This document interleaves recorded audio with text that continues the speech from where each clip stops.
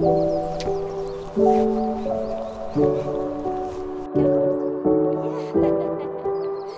morning.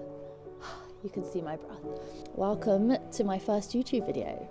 With YouTube, I kind of want to provide an extension of my reels. So reels are just these short bursts of little information, and I really want to delve into passing on information that I have learned, stuff I do in my studio, maybe business stuff, how I make things. So today I have my planner. Let me grab it. This is what I use to plan my week. I've only done Monday so far. But today I have already loaded a bisque kiln, unloaded a bisque kiln, unloaded a glaze kiln. Just done a little bit of a sweep round, tidy up, move pieces over for drying, take these pieces off bats, and I'm gonna jump on the wheel. But yeah, I tend to do a few days a week like solidly on the wheel, and then other days are jumping between roles. Mondays I'm here by myself. Well, of course, Boo as well. But the rest of the week I have people working for me that are in, so I'm kind of like jumping between what they're doing, maybe teaching them something new. Yeah, so let's get going. I just thought I'd jump back and just show you what I was doing before I videoed that first section. So first I clear off everything that's drying on top of the kiln, and I'm unloading my bisque kiln.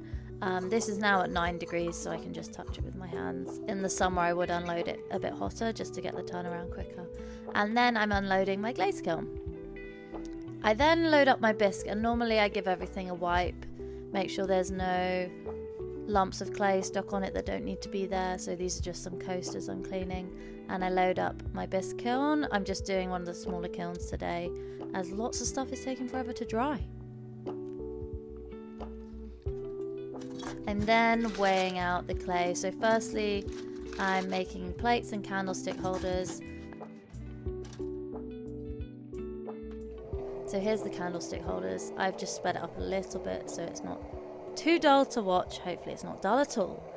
But this is just making the candlestick holder.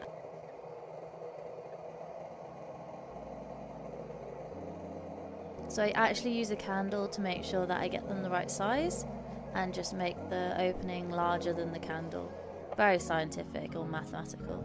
I always take Boo out for a walk, and today was so nice. I just have to shut my eyes and imagine it's warm, even though it's not.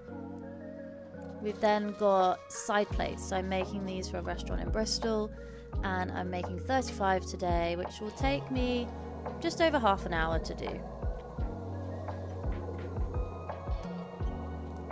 Side plates and dinner plates are pretty simple to do once you've mastered flattening the clay.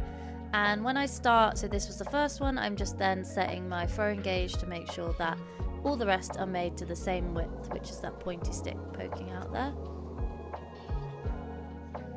I then actually did a little play around with some glazing for another project I'm working on, and then I got back on the wheel and I made all these espresso cups, pen pots, and some wax burners. So this is what the studio looks like at the end of the day, and I'll be back in tomorrow.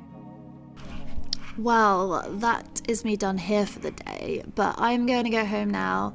I'm going to stop past a, what would you call it, like a DIY store. Then I'm going to go home and make these videos, do some admin stuff. I've got loads of website stuff I need to be doing. So the day doesn't end here. But it is about 3 o'clock, so yeah, I'll be home soon.